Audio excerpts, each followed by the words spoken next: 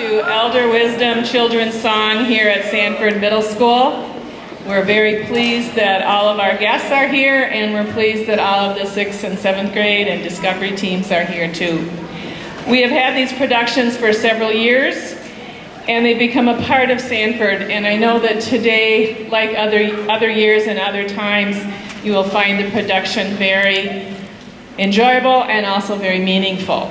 Today we're very fortunate in that we have our Superintendent of Schools, Ms. Bernadeia Johnson, or Dr. Bernadeia Johnson, with us.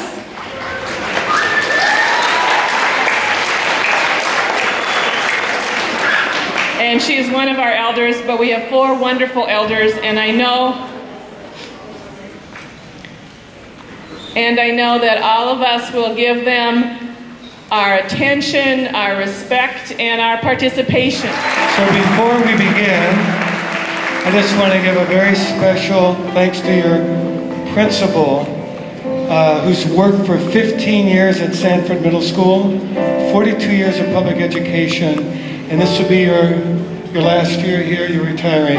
So a round of thanks to Principal Meredith Davis, and I would like to give you, here's a Youth and Elder book just published today from students from Elizabeth Hall Elementary School, graphics done by Barton Elementary. You're the first to receive it, so thank you very much. Here's our beloved Superintendent, Bernadeia Johnson. Superintendent of Minneapolis Public Schools, the largest district in the state, born in Selma, Alabama. Back in the days of segregation, Jim Crow, she would travel up in the summertime and visit her grandmother up here in the Twin Cities. Her grandmother, I'm told, was the first African-American principal in the Minneapolis Public School District. Please welcome again Superintendent Sparks, 4th hour, 7th grade class, honoring Officer Manning. Please welcome up now Mr. Eric Sparks, 1st hour class, honoring Superintendent Bernadeia Johnson. And a big round of applause.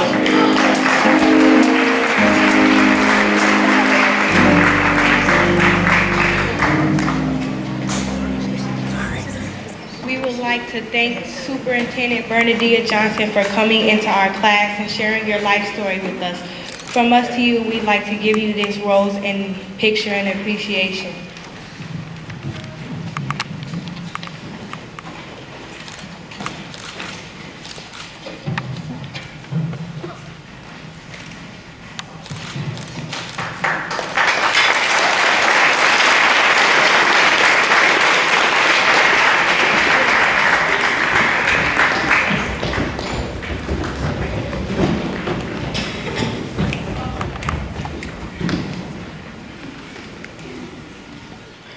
My name is Bernadeia Heather Lottie Johnson. I was born in November 12, 1959 in Selma, Alabama. Selma is a small town with a big history. I grew up in a place where family was very important. I grew up in a home with my great-grandmother and relatives. They were really important. I always loved reading. I could learn that. I was very shy, very much of an introvert. If you looked at me, I would cry because I didn't want to draw attention to me. Education was important to my family. My mom was a teacher, my grandmother was a principal, so she was a teacher too. My grandmother was the first one in her family to go to high school and college. She has a doctorate degree. She was probably one of the first African-American principals in Minneapolis Public Schools. She is now 99 years old. She was very influential in my life. I had a great opportunity of growing up in Selma and experiencing the South. I also had an opportunity to live in Minneapolis as a child because my grandmother lived there. I was kind of bicultural because I had a southern culture and northern culture. Uncle was involved in the civil rights movement work. He was one of the courageous 8s. There were 8 individuals in Selma, Alabama, who help register people to vote, and they risked their lives to do that. My family tried to protect us from the ugliness of what was going on in the city, quite frankly. Selma is very segregated. when I got in the 5th grade, they started to integrate schools. That's when my sister and I went to the white school. We would sit next to each other in school, do our coursework. But then when school was over, they went to their neighborhood, they went to their community, and we went to ours, and we never saw each other outside the school. When I was in college, I worked at McDonald's in North Minneapolis, serving people hamburgers and French fries. It was a great job to have. All the money I made, I got to take home. I graduated with honors from college and worked for the first bank system, which is now U.S. Bank. I started out as a teller, moved up to general ledger accountant, and financial analyst. When I worked for the bank, we would go to each other's house, go out to eat, and have fun. So that was my first experience of truly interacting with someone from another race in a real way. I then entered a program that the Minneapolis Public Schools and St. Paul Public Schools created called the Collaborative Urban Educator Program, which is called CUE. I finished my master's degree at St. Thomas. I taught in St. Paul for 5 years. Later, I finished a PhD.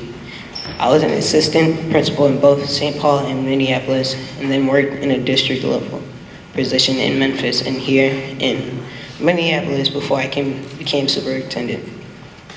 My favorite part of my job is interacting with students, teachers, and staff.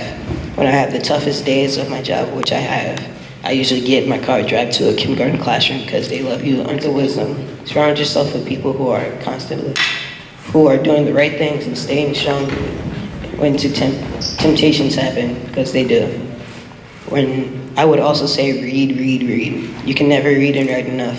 Find out who you are, your true self, those things that are passionate about, and do it because it's the right thing to do.